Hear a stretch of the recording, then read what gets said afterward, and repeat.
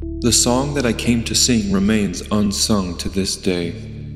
I have spent my days in stringing and in unstringing my instrument. The time has not come true, the words have not been rightly set, only there is the agony of wishing in my heart. The blossom has not opened, only the wind is sighing by. I have not seen his face, nor have I listened to his voice. Only I have heard his gentle footsteps from the road before my house. The livelong day has passed in spreading his seat on the floor, but the lamp has not been lit, and I cannot ask him into my house. I live in the hope of meeting with him, but this meeting is not yet.